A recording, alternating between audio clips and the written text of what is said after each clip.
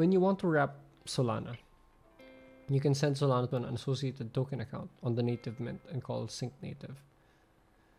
Sync native updates the amount field on the token account to match the amount of the wrapped Solana available. I don't know what wrapped Solana means, so let's go ahead and find out what that means. What does wrapped Solana mean? Our Solana. Asking the right question. You don't understand it, you ask the right questions. Okay. So moving on,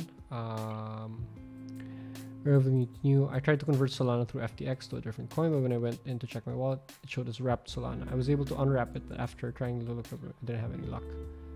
But cryptos with smart contracts have a wrapped version. All of the tokens on Solana are smart contracts at their core, and many of the things we do, like swapping tokens, depend on standardized functions in these smart contracts.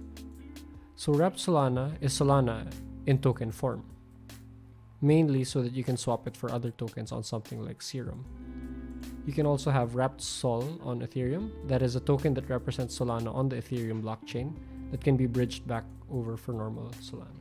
So yeah, it's all gotten fairly convoluted, but wrapped Sol is just basically Solana as well. You can also find different forms of wrapped Ethereum on Solana, on Radium, blah blah blah. There will be different letters in space of the W depending on how it's bridged over. Wrapped Sol is the token with the value of 1:1 to Sol. This is somewhat applies to Solana as well. Okay, so it's just the same thing, except it's different. It's just a way to bridge the cryptocurrencies across the different networks, blockchain networks. Okie dokie, that's enough for me. Okay.